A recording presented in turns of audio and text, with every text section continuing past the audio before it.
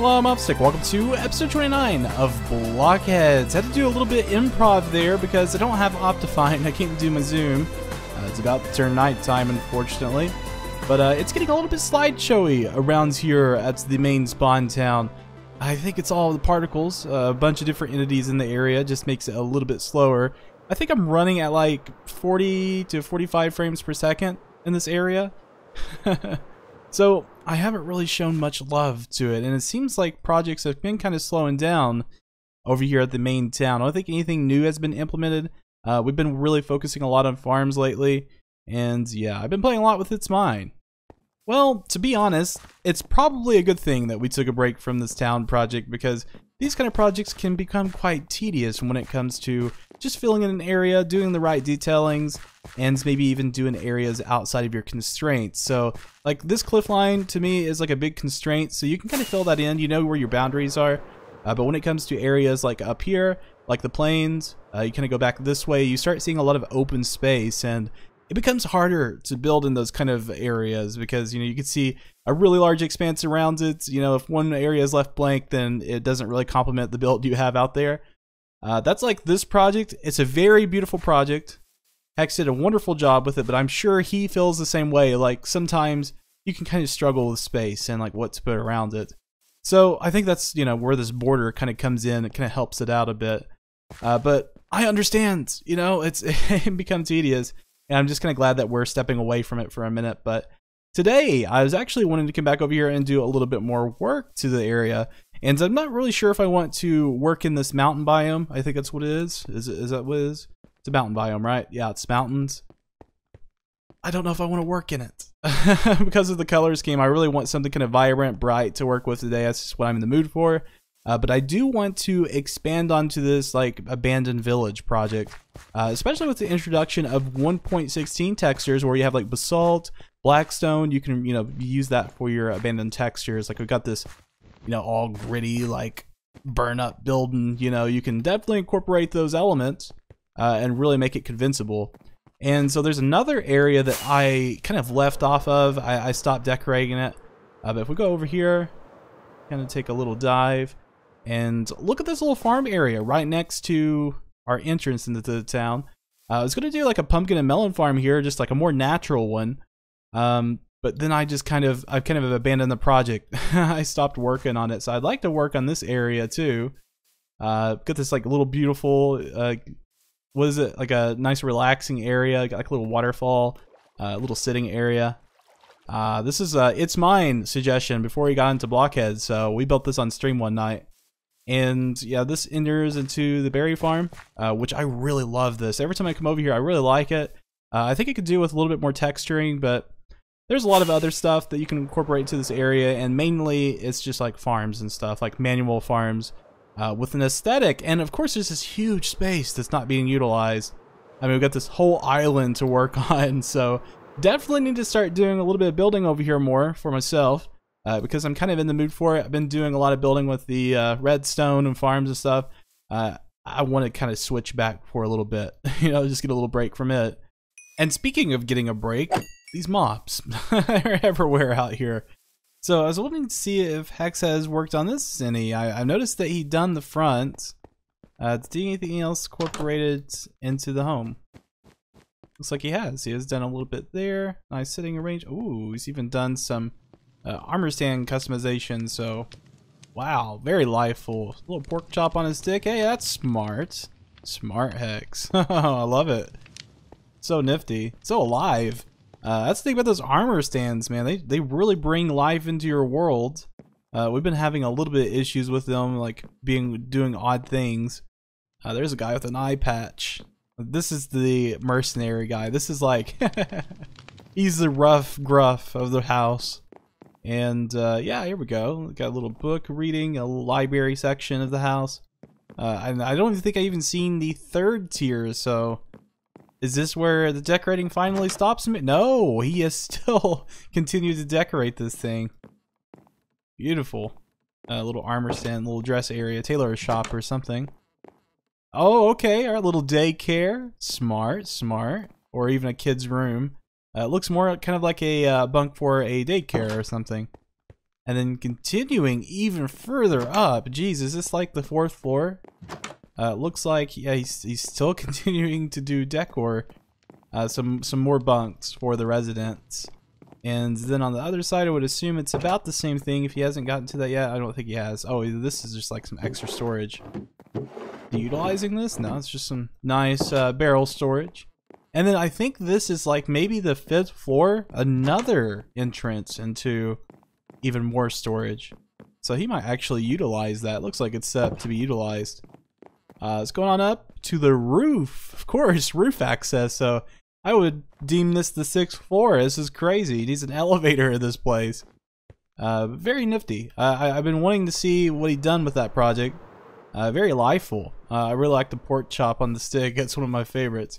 So I'd like to really focus on a project like this. I'm into building at certain occasions, like certain days. So I think that's what I'm going to do. Do some kind of building somewhere. Maybe more on the natural side, because that's just the way I flow. So check this little trick out. Yeah, you see that? Some dynamic lighting. You know why? Because I've got optifine back. Hey, smooth waffle. Cannot play without it. Seems like it's a core mechanic for my gameplay now. And I wish there was an easier ways to do this. I mean, I could get a beacon going, but I don't think I need that much basalt or blackstone to get my point across for the abandoned village project. I had finally decided, hey, I want to do the abandoned village segment because it's much needed. I'm in the mood for it today. It's the next day, so yesterday I was really wanting some vibrant colors, and yeah, I kind of went back on that today. I'm feeling a little bit grim today, so collect some of this and we'll see what we can do with it. I've got a lot of the other materials I had stored in the starter cave, just for helping me with the nature portion of things. Oh boy. Just about didn't make it, so I'm gonna get this regen in, and I'm hoping it's gonna save my stuff. I should probably dig a little tunnel just in case something happens here. Oh, yeah, I'm good. Okay. Now I could be one of those fancy YouTubers that outlines and plans and everything, but I'm more on the improv side. I've got some outlines to show you what I'm going for. But yeah, if we're just gonna walk through here, I put in some of this basalt. I think it looks okay. Stands out a bit in these like gray tone pathways. And yeah, I need to incorporate it into some of the other stuff. So definitely want to go for this effect. I like this like collapsed frame. It looks cool. Well, it's got the frame still standing, but then you got like the rest of it collapsed, like the roof fell in. And I wanted to do more of that, maybe a little bit more defined. Like if you looked at this to start with, you probably couldn't tell. I mean, you have to look at it and kind of decipher what happened. But I noticed that this basalt looks really nice with the darker colors. So we're going to mesh in a lot of those to make it fit right. And so if we were to come over this way, this is where I've kind of outlined things. I began to. These are like where my little abandoned houses are going to be for right now. I mean, this is only 3 I put up. Obviously, there's going to be some more, but yeah, I'm not going to go super far out here. And then obviously something right there where that scaffolding is. And I really want to play with space between the buildings, because whenever I do my buildings, it's like I like to cram pack them together. So like right here, a lot of cram pack stuff going on, and it's kind of hard to see any spacing in between. There's really not any spacing.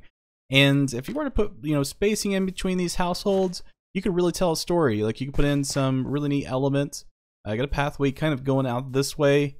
But I've got some ideas for in between the houses just to bring a story together as you're walking through. You know, what clues to what the residents were, what kind of happened, and like the main story is going to be like they moved to this new village. Like if you remember from the previous episode where I worked on this part of the abandoned village, they moved over to this new area where like a government kind of came in and, you know, put rule on them. And like the villagers wanted it initially, but then it kind of became a thing where they, you know, have a nostalgia for their old village and how things used to be. Yeah, kind of a deep story, you know, just a lop over here. And then obviously we got the hermit too, which I might incorporate some elements with him too, because, you know, he's the last one. He hasn't conformed. He kind of stays in this area though. You know, he has suffered from the abandoned village. I think it's kind of a cool thing. So I want to try to continue to speckle those elements into this build and just put like little lore bits and kind of how things occurred. So it's going to be a challenge, especially when you have things like this that you don't make much sense of until you really look at it. But I think I'll do a little bit more of a defined job with these houses. That way you could tell they were houses and to just kind of go from there. So it's been a few days, and yeah, I mean, I've tinkered away at the foundation a bit. Nothing really that impressive up yet. I've got a little stone wall that I was working on, which is kind of cool. Try to make it like it was tattered and it's kind of falling apart. We got a column kind of lay in here, and maybe some other speckled bits to make it look more natural. Because when you look at an old place that's been burnt down, you don't really notice a lot of the ashes, or it's not really as black anymore from all the burning. It's more so like some speckled gray. Now the houses might be a different story. They might be quite burnt, but anything that's wood, but like stone and stuff, it kind of fades over time, and so I'm not going to use a lot of it. But something I did notice would be kind of a cool technique outside of the pathway, including some basalt, just like vertically, so it kind of looks like a pile of debris or something. I'm going to keep working with it, going to keep tinkering with the environment building. That's the hard part, is just like getting it to a point where it actually does look like it's an old burn up place. With the blocks that we have to work with, and meshing these colors in a way that doesn't conflict too much. Now, in this time, this popped up. This big noble house. This huge noble house. It came out of nowhere. Like last time we was recording, it wasn't there. Hex is a monster. He is so fast at these buildings. And I absolutely love what he's done there. I mean, he's kind of made things kind of get, you know, not very symmetrical, like a block off there, and I think it looks better that way. It's unique, much more unique than like a lot of people try to go for symmetry. I'm one of those people. As you can tell with this tower, if I would have maybe thrown some stuff off, it might have looked even cooler. I mean, it just looks much more unique.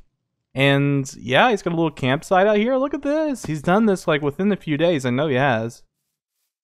Oh, that's glorious. That is glorious. Now, I've never been inside. I don't think he's got to. Oh, he's gotten to some slight decor. You know, he's getting there. Man, I'm gonna try my hand at one of these noble houses. I love the idea of incorporating these into your world. You can do them as many of those as you want to. Do varying designs, and that's just that's a fancy house. That's huge.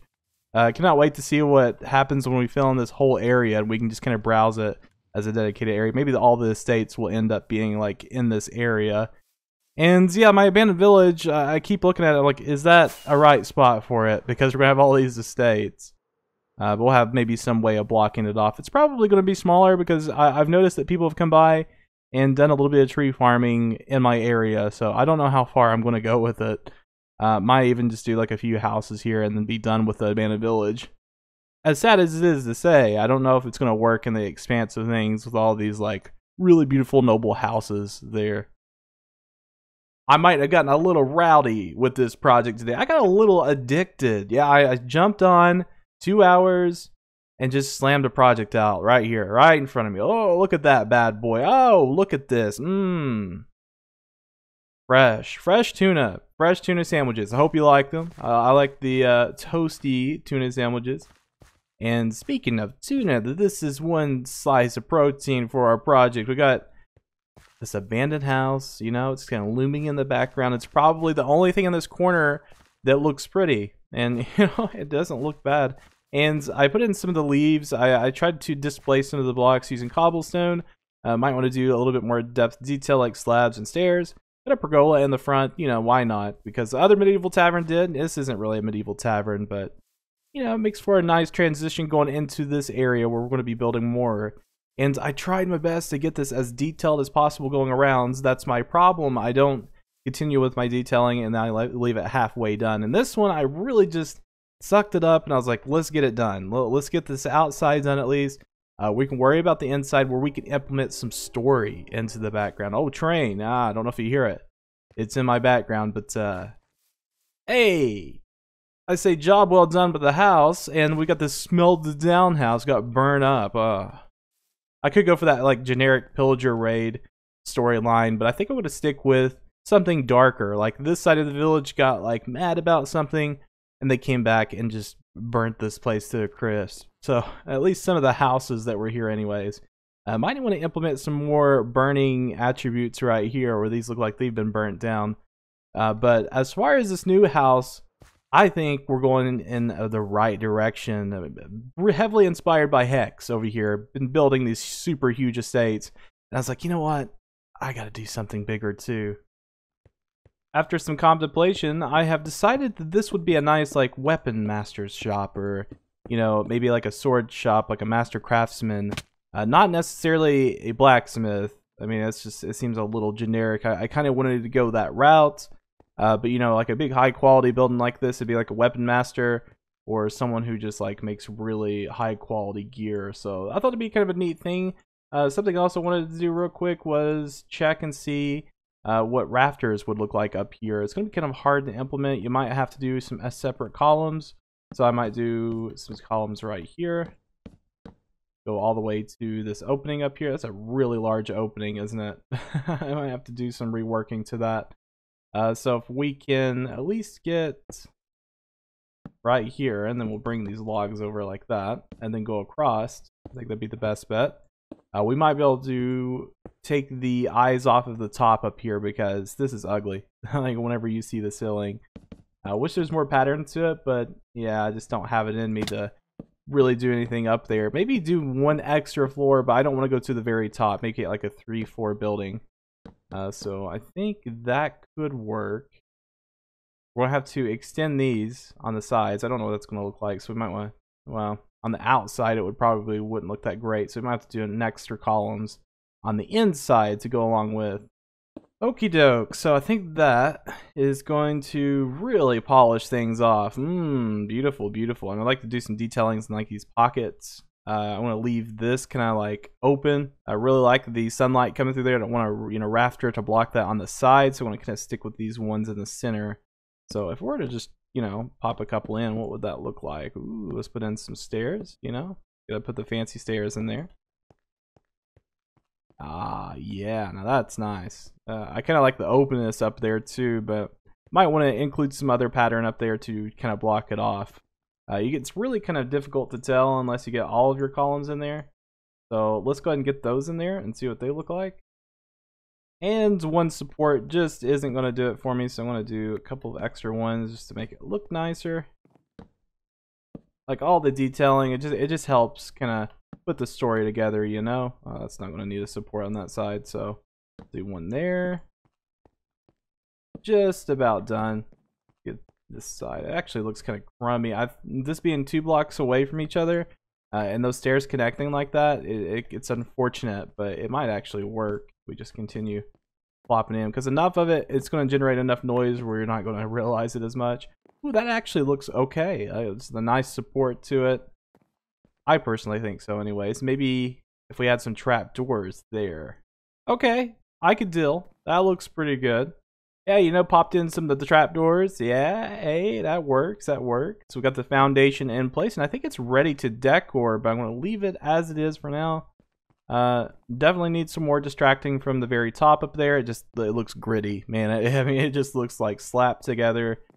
But I'm pretty proud of it. I think it looks awesome. At nighttime, it's going to be kind of hard to judge. I think it came out looking pretty good.